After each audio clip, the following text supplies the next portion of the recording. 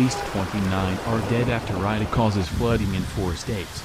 In the aftermath of a ferocious storm that killed more than 24 people in 4 states, national and local leaders acknowledged Thursday that extreme weather events posed an urgent and ongoing threat. The storm killed at least 29 people in New York, New Jersey, Pennsylvania and Connecticut and left more than 150,000 homes without power. States of emergency remained in effect across the region by midday Thursday, as officials sought to get a handle on the damage. Speaking from the White House, President Biden said that the damage indicated that extreme storms and a climate crisis are here, constituting what he called one of the great challenges of our time. At a news conference in Queens on Thursday morning, Governor Kathy Hochul of New York said that she had received a call from President Biden, who she said offered any assistance as the state assessed the damage from Ida, a storm that she said represented a new normal.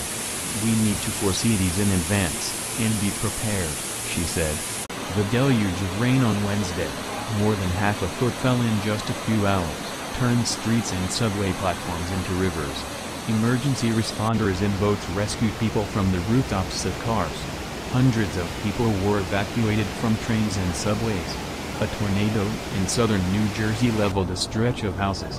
Some rivers in New Jersey and Pennsylvania were still rising.